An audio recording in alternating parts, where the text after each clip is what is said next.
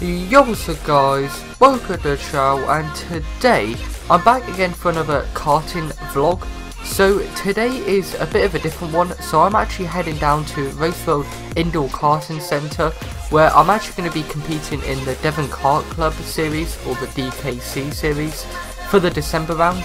I used to compete in this series back a few years ago now, when it was called Team Traction, but they had a bit of a name change and a few changes made to the series.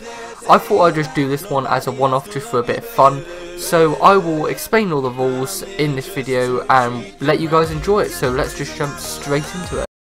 Yo, what's up guys, welcome to the channel, and today I'm back again for another karting video.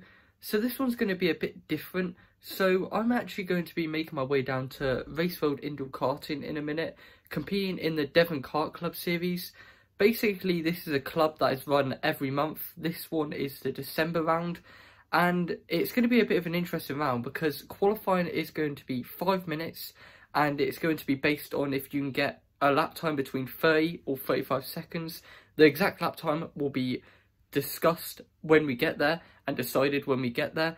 And then it's going to be a 20 lap sprint race and then a 40 lap reverse grid race with a pit stop included. So we'll just jump straight into it and see what happens then.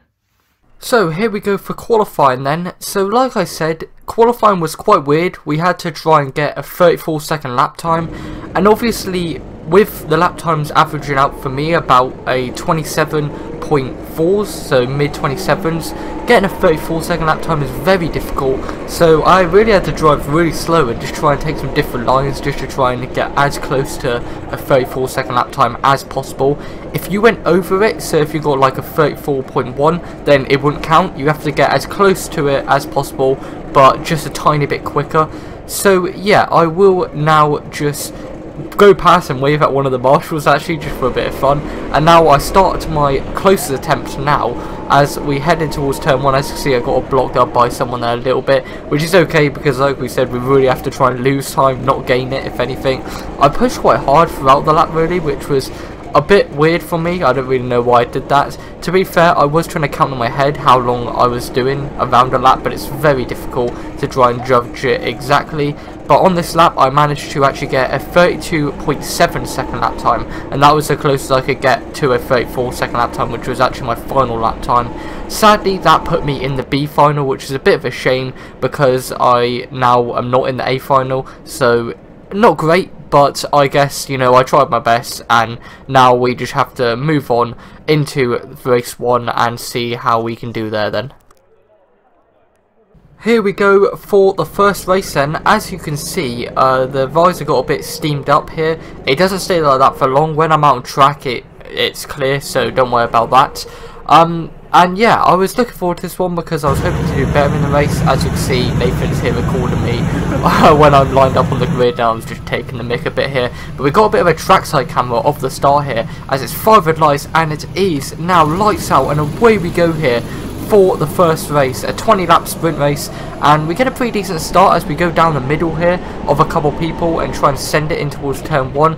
It was a bit bumpy in towards turn 1, and luckily I managed to just stay out of it a little bit and make a couple positions, which was okay I guess. But I really had to watch out because obviously now is when they put the extra weight in and weigh you all up to about the same. I had an extra 30 kilos on me, so that's a massive amount of weight to have, and it's all on the left hand side, so I was really struggling here with trying to get the car to grip around the corners, and I was understeering a bit, so a couple times I made a few mistakes, and as you can see, kart 5 actually got around me, and now kart 7 also gets around me and sends it down my inside there, which was not great for me at all because now I'm down 2 positions. So I kind of started, well, where I'm at right now. So as another guy goes around me there, which was Will, has got a bit of a trackside camera once again, going side by side down the straight, down the inside I go, and I make a move stick back on him luckily, and there's a bit of a spin there from someone, so we make it up another position, which is okay I guess. A bit of a shame for that start because it definitely could have been a bit better, but at least we are up 1 position instead of down, which is also a good thing. Nevertheless, we continue on as we go very wide there, as Will just gets past us there, which is not ideal, and another guy gets around us as well, so that's really not great from us. We're just shipping every position known to mankind here as we go back down the inside of Will once again and make a move stick very nicely on him. Now we need to try and stick with kart 3 and just try and challenge him to get a back ahead of him, or else we're just going to finish where we started, which is not great at all, to say the least. But nevertheless, we are all over the back of him. I need to try and think about more of attacking than defending, because that's where I was kind of going wrong for those first few laps. But nevertheless, we cut onto a few laps later where kart 3 actually spins it through turn 2 there, and we make it up another position. And it's kind of annoying for him, but I guess that helps us out a massive amount, because now we have a bit of clean air where we can just push and try and catch down the rest up ahead. And we cut a few laps later where I've actually caught up with them very nicely, but sadly I think it's just a bit too late. This is where I started getting used to the weights a bit more now, but as you can see it was a bit too late because that was the final lap and now we finish in P8, so a bit of a shame, but I guess we have to make it up in the next race, which is a 40 lap race with 1 pit stop.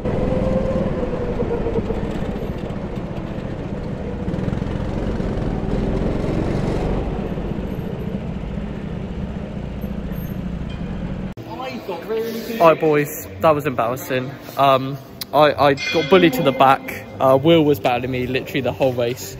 So yeah, I guess we'll just have to do the 4 lap reverse grid. Hopefully it goes better. Here boys, here we go. Look, the man Nathan. Yo. I have no clue how we're gonna go. We got a pit stop. It's reverse qualifying grid. I thought I was starting 4th, instead I'm starting like near the back, so yeah, that's gonna be great. So yeah, boom. Hello. Are you starting pole? I'm starting pole. Yeah. Obviously Will's starting pole because he's just I'm the quickest. Yeah, I set the quickest time in quali. Yeah. He's just set the quickest time in quali. Quickest time in quali. This is it then, the 40 lap reverse grid final with a pit stop. Hopefully I could do a bit better in this one. I think at the end of the last race I started getting a bit more used to the extra 30 kilos of weight added to my kart, and hopefully we'll do a bit better, especially that I'm starting on 5th. So hopefully we can have a good start in towards turn 1 and maybe get a few positions, who knows. But it is lights out and away we go here for the finale. I apologise about the steamed up visor, it does clear up during the race as we immediately go down the inside of Steve-O there around our outside, and we get shoved a bit there into 14, which is not ideal. And now we're going to have to try and go around the outside, try and defend off Steve-O, which we managed to do very nicely there as we hold on to P4. And now we can try and think about challenging for P4, which is going to be very difficult to say the least. And well, especially with Steve-O behind me, he was a very quick driver, but I also need to try and think about attacking car 14, as I really don't want to defend and make mistakes again like I did last race. So we'll try and keep with car 14 here as best as possible as we make it in towards turn 2 very nicely. We're all over the back of car 14.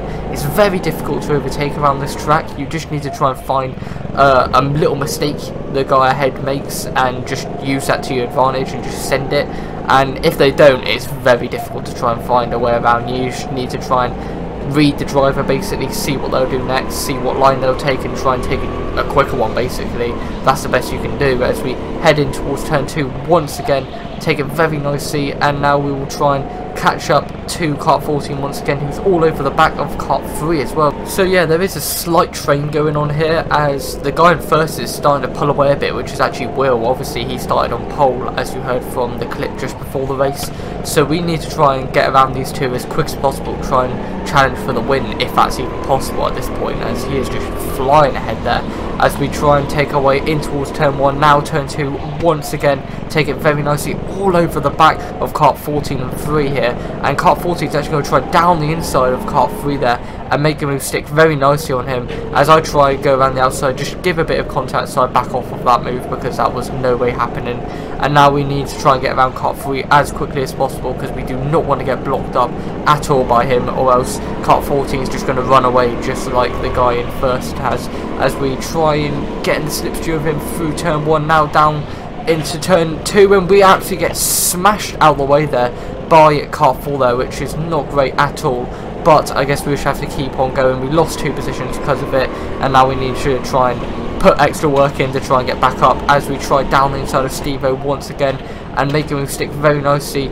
Oh, as he tries to challenge back there, we get bumped a little bit from behind, but now we're down the inside of kart 3 finally, and made the move stick very nicely on him as we're heading towards the first hairpin, now the second hairpin, and made the move stick very nicely as Steve-O dives into the pits there for his one and only pit stop. So I guess I'll take that now. We've got one kart ahead of us, and after we get past him we've got a bit of clean air, so we'll try and get around him as quickly as possible as we send it in towards turn 1. His line was a bit off there, so not ideal for him as we try and catch him very nicely. We'll get a bit of slipstream down this next straight in towards the hairpin as he goes a little bit deep there, which is not ideal. It puts him off the racing line, which is not helping his chances at all, and I decided to actually dive into the pits there because I didn't want to have a problem of getting blocked up. And it's a 10-second pit stop, so we just have to wait for the 10 seconds. As you can see, the marshal's got the timer in his hands, and now he pulls the truck away, we go again, and it looks like we're just going to come out behind traffic, which has not helped my chances at all. So I've played this strategy completely wrong, which is really not great, especially that I was challenging for up front and maybe for a podium. But nevertheless, it looks like we're going to have to try and work hard now again. Just made it more difficult for myself as we immediately try and get around kart 11, but he does get out of the way for us, and we manage to get past him a couple laps later and actually catch up to kart 5, who is actually currently in P3. So we are still in the shout for a podium, but we are going to have to try and make a move on track to get that podium. So I'm hoping lap cars kind of get in the way. As you can see here, kart 11 is actually a lap car, and I was hoping he would just get in the way, but he slams on the brake here, and I have to quickly avoid him and somehow manage to just do it without making contact, which was very nice. So now neither of us have any problem of a lap car at the moment.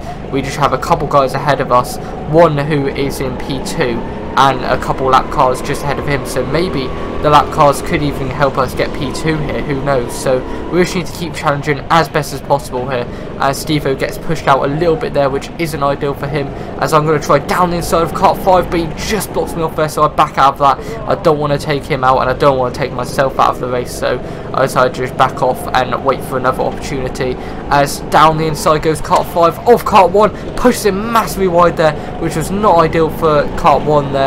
But nevertheless, I have to back off because kart 1 still has a position on me. Kart 1 sends it back down the inside of kart 5. This is where I thought I had the opportunity, but I get absolutely punted from behind there by someone which I did not know who. But I thought I'd give the position back for kart 5 for it because I thought I blocked him up there and he went into the back of me because of it. So I decided, you know what, I'll let him back through and try and find another opportunity to get around him where he makes a little tiny error and I could just slip it down the inside. But he's taking all the right lines here and all the right braking points. That's so difficult to get around, especially that I've got the extra weight on as well. So it's just very difficult to try and find it down the straight to send it down the inside as we get past a couple lap cars here. And by the end of the race, sadly, I just can get him, and it looks like it's going to be P4 for us, sadly. So close to P3 and to a podium in this reverse grid race, but sadly it's just not to be, and we finish P4. Alright guys, I'll leave this video here. If you enjoyed this video, then make sure to like and subscribe. I know it's a bit of a different video and it's not quite the same as doing the outdoor karting stuff on my senior Rotax, but it was just a bit of fun session. I definitely recommend going to check out Raceworld. The link to their website is in the description below if you want to check it out and get a booking in. But thank you for watching, and goodbye.